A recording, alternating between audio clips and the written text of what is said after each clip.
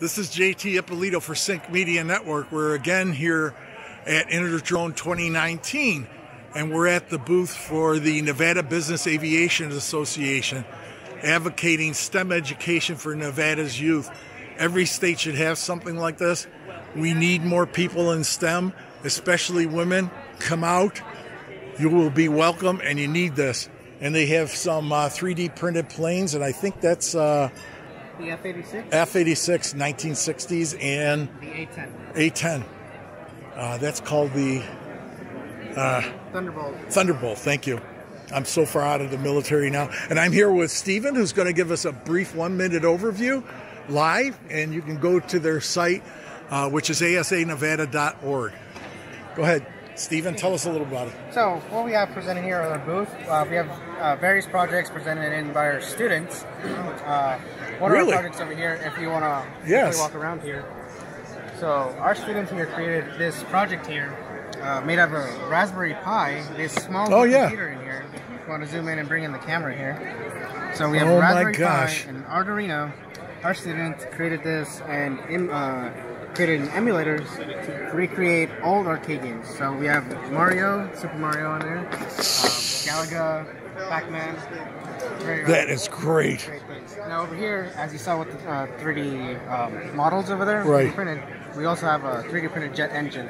Now this here is actually having color-coded. We have a new version getting ready, where we're going to present to students, beginning with the colder color, seen as representing that the cold air goes through here. As it goes towards the end, it gets hotter. So these parts will be printed in red, showing this is where the heat ends. This is a must-have organization. Anything else you want to show us? Oh, I saw these. So here, another Raspberry Pi project created by one of our other students here, using the same computer here, a Raspberry Pi 3. This is another board called a Makey Makey. This gives you the ability to touch this. Are you kidding me? Here. You can touch the other inputs, just like that one right. Look at this. See, everyone, and we need women in STEM, but guys and girls, come. Look what you can develop with simple tools. And you can help the industry out. You start out as a small company, and I've seen companies go to $3 billion in a year. So that's amazing. And this one looks like a... Yes, VR section. So we have here flight simulators, actually.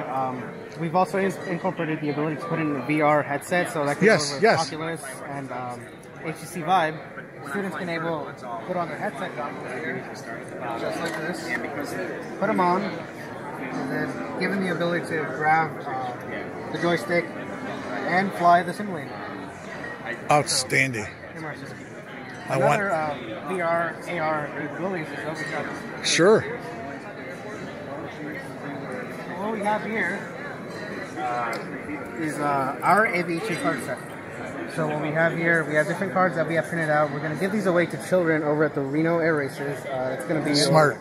It's going to be in a couple days. We're going to give them out, hand them out. We're going to be in charge of the STEM Discovery Zone. Huge tent, massive.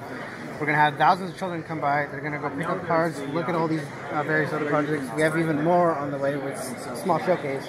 What we have here is they can collect these cards here. They can also download our app called Grad AR. Scan it. Yeah, scan the card. And out pops a 3D model. AR, just like that. This is the model of the heavy SpaceX Falcon. AR is really taking over for VR. This is another plane right here, the F-18. You can click on this button here. Information pops up that they can read. And you guys developed this? Yes, we did. See, guys? 35 years at IBM, we never had any of this crap.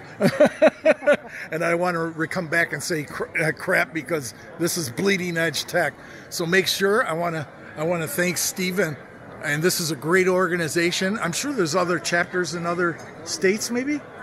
I believe so.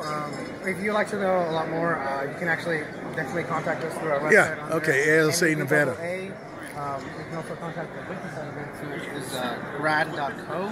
Okay. There, write an email, speak to our CEO, Reza Karamuz. Thank you. I'm going to send it back to you in the studio. That was outstanding. Back to you, Eileen. JT Ippolito, Sync Media Network.